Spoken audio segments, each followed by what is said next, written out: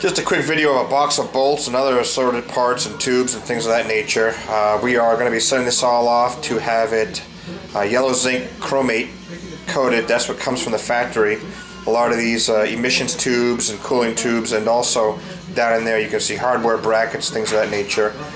These things come from the factory yellow zinc chromate, and they tend to get dirty over a period of time and fade. So therefore what we're going to do is just coat it up, recoat it yellow zinc chromate, and it will look fantastic. It almost fades to like a goldish silvery color, but we've been doing this process. We send it off to the plater, they hot tank it, and then put it in the yellow zinc chromate. It comes back, looks fantastic.